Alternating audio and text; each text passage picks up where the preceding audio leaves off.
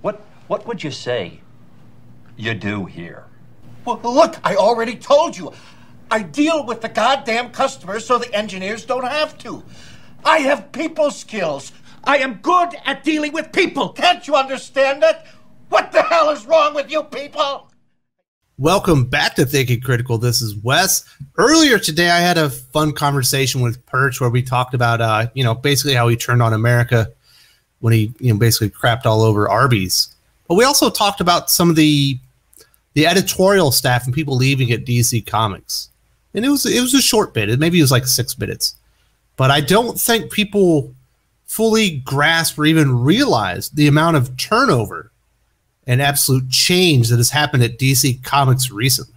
They are absolutely flirting with disaster if they already aren't in a full up disaster. We know there have been reports that essentially like interns that would have been, going around getting some experience, getting coffee and stuff, became the editorial staff once they lost so many people. They've lost so many executives and staff members. It's really shocking when you look at it, because it's not like DC Comics as like a department or division underneath Warner Media would have been enormous to begin with. They would have had a lot of talent contracts, basically exclusive contracts and then contracts for hire to create comic books and do the art and everything. That there would have had a lot of that,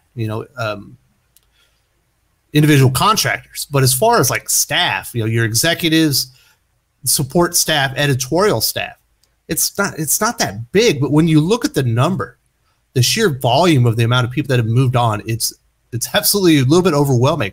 I am going to name off quite a few names. I'm going to give my opinions on what's being lost here and just give you an idea of how much experience and corporate knowledge has been lost and why maybe DC Comics doesn't feel right now.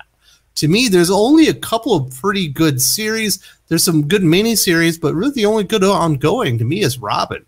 Otherwise, there's some okay stuff. I don't mind the Action Comics one right now, but there's some really bad stuff coming out of DC Comics, and things feel like they're getting worse. So this is all going to be a part of like the first set of firings. They called it the bloodbath after the pandemic shutdown. This will include the second set of firings, the second bloodbath after the pandemic shutdown.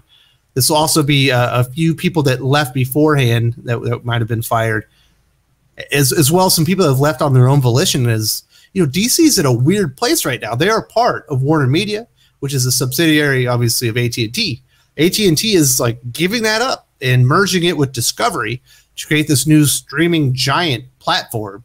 So everything's streaming nowadays.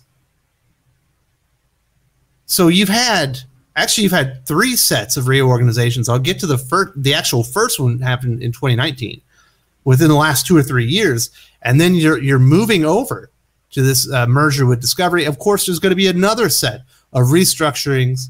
Where do we have overlap as far as coverage and job responsibilities? And who can we get rid of? Who can we afford to cut the fat? So they're going to lose more people within the next 24, I would say 24 months, because you'll have the merger, and then you have to see how everything's working before you start firing people normally. Of course, there was a rumor that there was going to be a third set of firings anyway, but that's probably on hold now that they have the merger going on. It's probably superseded that idea. If that was in fact going to happen, it's probably off the board now, or off the table, so they can do the merger and then fire people. But these are the execs that they've lost within basically the last 24 months. Dan Didio, co-publisher; Bob Harris, editor-in-chief; Hank Canales, senior vice president, publishing strategy and support services; Bobby Chase, vice president, global publishing initiatives and digital strategy; Michelle Wells, co-editor-in-chief; Jonah Whelan, vice president of marketing and creative services; Jim Sokolowski, vice president of comic book specialty and newsstand sales; Adam Phillips, director of marketing services at DC Comics; Sandy Yee, senior vice president, global franchise management; Lizette Osterloh, vice president, digital marketing and events; John Cunningham, senior vice president, DC sales, trade marketing; Mark Chiarello, senior vice president, DC art and design director; Vince Laterio, executive director, direct sales; Dan Evans III, vice president of creative affairs. That is a lot of corporate knowledge. That's like hundreds of years of experience within the comic book industry just vanished off the books for DC Comics. You can no longer, turn to these people for advice or way forward if maybe you've hit a rut or something like that. I think a lot of people, including myself, I was kind of happy Dan Didio was gone as the co-publisher. He was kind of like the head motherfucker in charge at DC Comics as far as the publishing part of it. And I just, as an ideas guy, I just think he was bad. I don't think he got the DC Comics universe. I think he preferred the Marvel Comics universe, was trying to incorporate that and maybe transition DC Comics to something that it wasn't. Who wants to read DC Comics from Marvel Light? You read DC Comics if you're a DC fanboy because you prefer that style of storytelling and universe over Marvel. So I don't think in the big scheme of things he was great, but he was always out there. He was always talking to people. He was talking to retailers. He was talking to the media, and he was letting people know to a degree what was going on. So there was some level of transparency under Jim Lee, Daniel Cherry, and I'm the name of the new editor-in-chief has lost me right now. But there is almost no transparency. They almost never talk. We got that one interview with the Hollywood Reporter, which is a subsidiary of the same company that owns DC, and they didn't say anything. They weren't almost forthright with anything they were saying. So that has definitely been lost with Dan Didio. There's nobody out there to really to talk to fans and tell them what's going on. You look at Bob Harris, not the biggest fan of the world, but he knew the comic book industry. He's been an exec for like 30 years. Bobby Chase, well-respected person in the comic book industry. Michelle Wells had done a lot of work with the YA graphic novel stuff, whether you like it or not. At least she knew like that area of expertise, and you lost all of that. And the list goes on and on. So the amount of executives that they lost is really mind-numbing. Like, I can't believe they let all these people go. Likely saving themselves a lot of money and likely getting some people on board, whatever the new direction initially for DC was going to be. Obviously, that's at a standstill. Where are you going to go? There's nowhere to go if you're DC Comics but to sit right where you are, like almost in stasis. You can make a move here and there and just wait for whatever's going to happen next. You can't really execute new strategies at any kind of scale right now because you're not going to get a lot of approval for that, because they're just waiting. And all these executives were fired after DC had already fired a handful of executives and reorganized their entire publishing line into 3 divisions under Bob Harris, Hank Canales, and Allison Gill in 2019. You'll recognize 2 of those names. They were fired. It's like, what is going on? You do a reorganize, you put these 3 people in charge, and then you do another reorganize and you fire 2 of them. You wonder why all these creators and editors and everyone are leaving. The rats are vacating the ship. It smells bad. Now, this is obviously a large-scale transition, and every company goes through a transition period, whether it's on purpose or not. All of a sudden, it just happens that a core group of people are moving out, and you got a replacement, and you think you're never going to get back to where you were. But you don't normally see quite this much transition. Now, as far as the support staff, also, my bad, on the executive front, Sam Aides, the senior vice president and general manager of DC Universe, he left on his own volition recently. He wasn't fired, and he likely, as a senior vice president of DC Universe, had a pretty nice gig making some pretty good coin. But he chose to give that up freely because, to him, DC Comics doesn't look stable, and you can see why it doesn't look stable. And if you look at the comic books, there's a lot of issues. We'll talk about that a little bit more when we get to the editorial staff. Now, as far as the other support staff outside of editorial, they lost Eddie Choi, who would have been the executive assistant to Ghibli, Sandy Resnick, International Publishing, Ad Sales, and Custom Creative Studio, Sarah Haskell, Marketing Director, Michael Schelling, Director of Publicity at DC, Stuart Schreck, Sales Manager at DC Comics, Fletcher Chu Fong, Events Director at DC Comics, Pat McCollum, DC Universe Executive Editor, Eddie Scanlon, Vice President, DC Consumer Marketing. So there's a lot of marketing, publicity, sales kind of positions there. We do know that Daniel Cherry III, the new general manager that was brought in, is he new anymore? The general manager, it's a new position that Daniel Cherry III has taken, who had no experience, zero, not a single day in the comic book industry before he arrived. He has a large background in marketing and publicity. And I imagine he was able to hire a few people in here to help him out with these things. But does it feel like the marketing at DC has gotten noticeably better? I mean, certainly they've had a couple of wins. The Batman Fortnite was absolutely a win. That was a really good gimmick that worked. We'll see about DC The World. That's the next big gimmick they've got. But it doesn't feel like it's gotten appreciably better. But hey, got it. Like I said, you almost can't even execute anything right now because of where they are.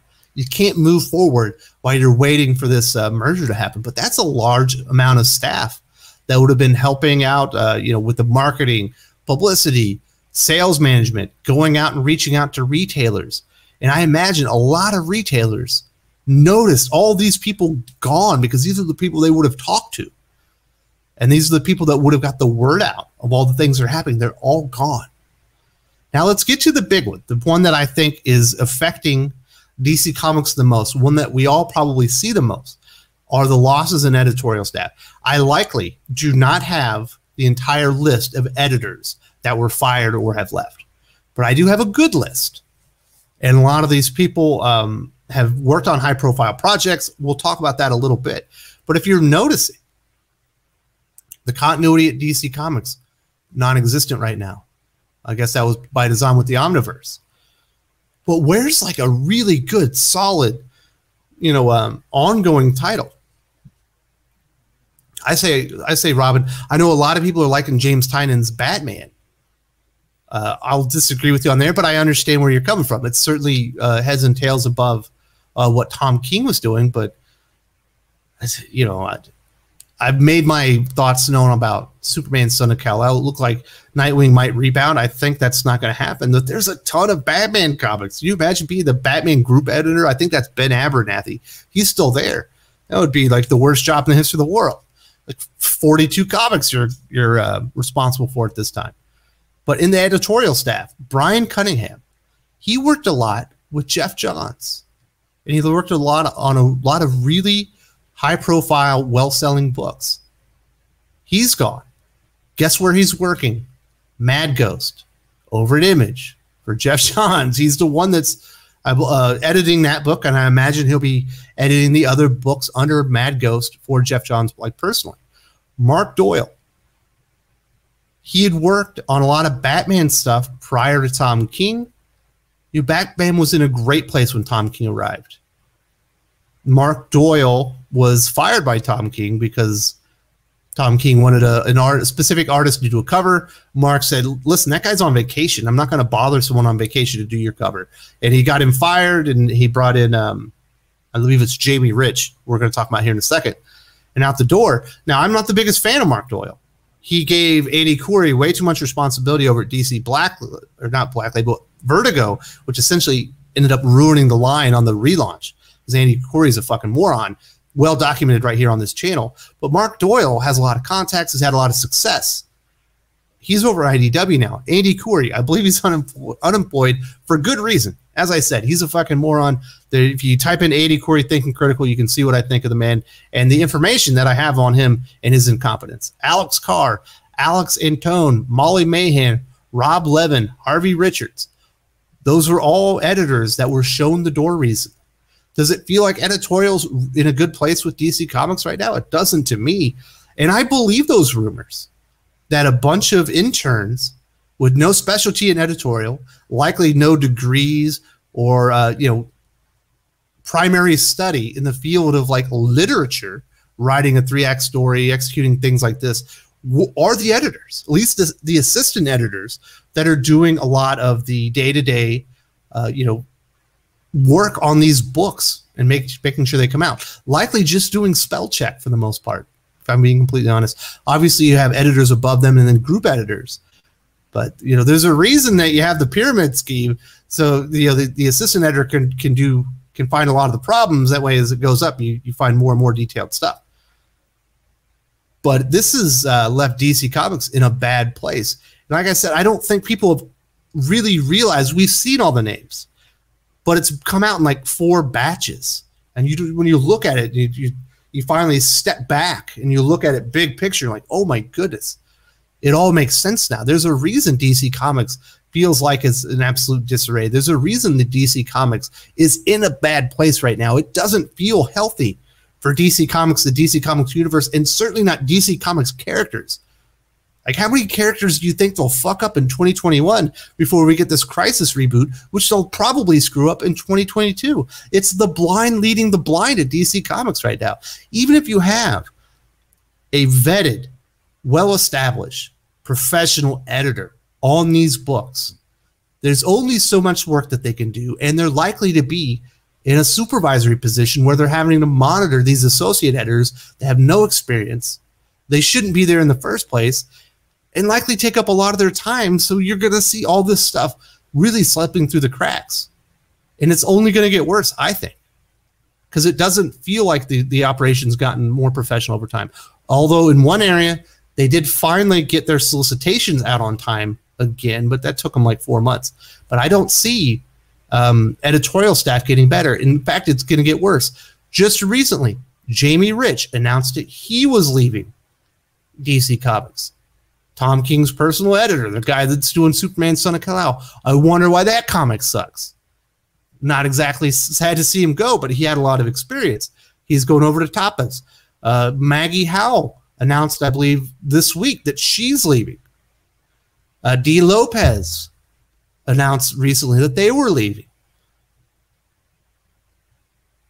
For new opportunities outside of DC Comics, because all these companies are moving into this market as they see the manga sales blowing up, and nobody in the traditional market as far as DC and Marvel, they're not capitalizing on this stuff. I see a lot of indie publishers doing it, specifically Boom and Image, and I hope that Vault and Scout get a kind of catch on to that as well. But people are seeing the market and it's available, and they're going out there and they're poaching this talent from DC, and there's nothing they can do. What are they going to do? They're sitting there waiting for this merger. After 2 rounds of firings, technically three rounds of reorganization with firings in the last 36 months or less. It's crazy. And then you think about the creators. They've essentially gotten rid of exclusive contracts for the most part. I had heard that the last 2 creators that had exclusive contracts were Scott Snyder and Brian Michael Bendis. I don't think they have those anymore. Now, they're ruining that because it's kind of come back and bit them right in the ass. And we did see that Daniel Sampere announced that he had signed an exclusive DC contract, and he is doing great work on Action Comics. Don't get me wrong. I think what he's doing is really good. But if you think about the creators, the long-time creators that have been associated with DC Comics that have moved on, Jeff Johns, the heart and soul of DC Comics as a writer. Who writes DC Comics characters better than Jeff Johns the last 20 years? Consistently. Maybe Peter J. Tomasi. Guess what? He's gone. Have you heard anything from Dan Jurgens? I haven't. He's written a couple things in like anthologies. Perhaps he's moved on. But that's crazy to think that you would lose two of the few writers that really get the universe and can execute with these really high-profile, prestigious characters, and keep to the mainline story what the character is and do something new with it. Jeff Johns, Peter J. Tomasi, both gone. James Tynion, given the king, well, he kind of took the keys to Batman, didn't he? He was supposed to be temporary until they rebooted after issue 100. The sales went up. He took over Batman, not an exclusive contract. They tried to offer him a new contract. He turned it down. He's moved on to Substack. And I think that's why you're going to see the creators start getting new exclusive contracts again. Nobody's getting the Batman title for a while without an exclusive that says you're going to be working on Batman for this many issues. And that's smart, because this really, this is bad business for it. Greg Capullo, best Batman artist, probably certainly the best-selling Batman artist of the last 20 years, maybe 15 years, something like that. Man, totally associated with DC Comics for quite a while. When's the last time we saw him work on Dark Knight's Death Metal? I know he's working on Spawn, some projects with Todd McFarlane. I've heard rumors that he's doing other things, not at DC Comics. It appears he's not really going to be working at DC Comics much. We know he's also got a project with Scott Snyder, which I'll get to. Brad Walker, He's moving over to Mad Ghost with Peter J. Tomasi to work on that Snipe and Slug book. Brad Walker, like his work on Detective Comics was great. Now he's moved on. Gary Franks, one of the greatest Superman artists of all time, closely associated with Jeff Johns, illustrating Geiger with Jeff Johns. Going to be working with him. Huge loss. Freddie Williams III, not a huge household name, but that guy had a really cool style that really fit some of the projects that they were doing. And, you know, he was with the Batman TMNT. He was able to do Masters of the Universe and Justice. That was a big loss. Obviously, all these creators can come back and work for DC anytime they want because they're independent contractors. But they're out there working in other places. Scott Snyder has a massive deal with Comixology, and he's got Substack now. And on his Comixology deal, he's got like Francis Manupal, Jock, who we do know is doing a DC book.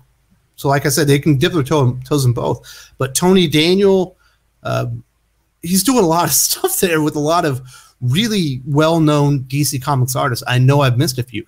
And definitely let me know who I've missed. What other creators are out there that I forgot about that used to be associated with DC and have moved on?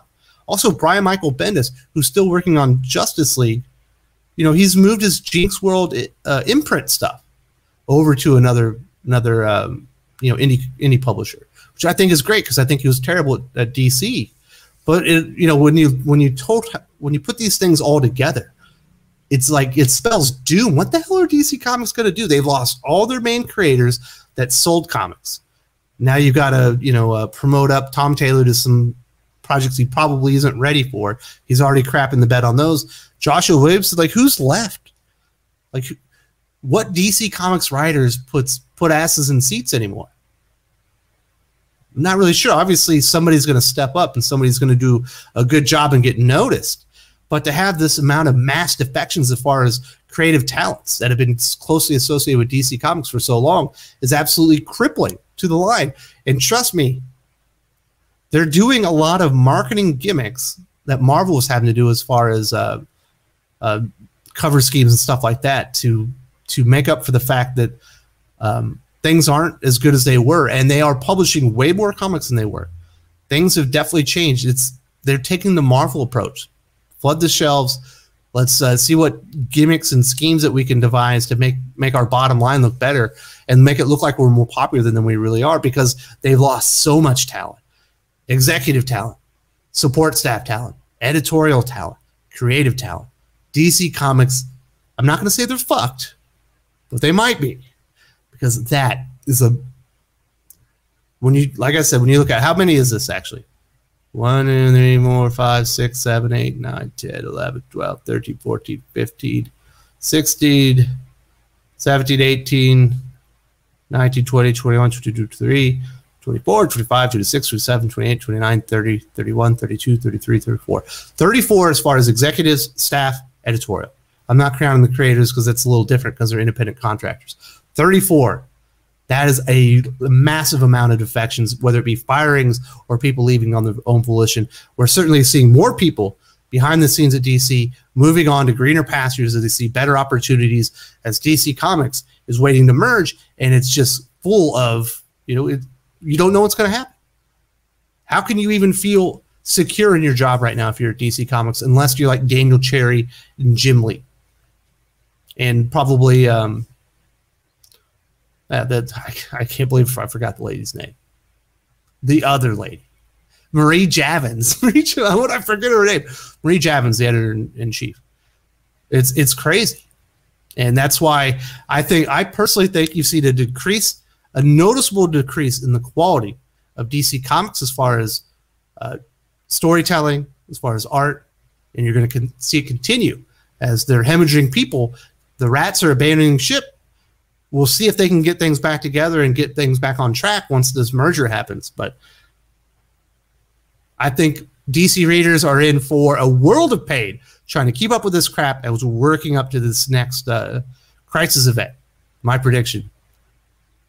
It sucks to be a DC Comics fan right now, as that's coming from someone who loves DC a lot more than Marvel as far as comic books go. It just if it feels off, there's a reason, because something's wrong.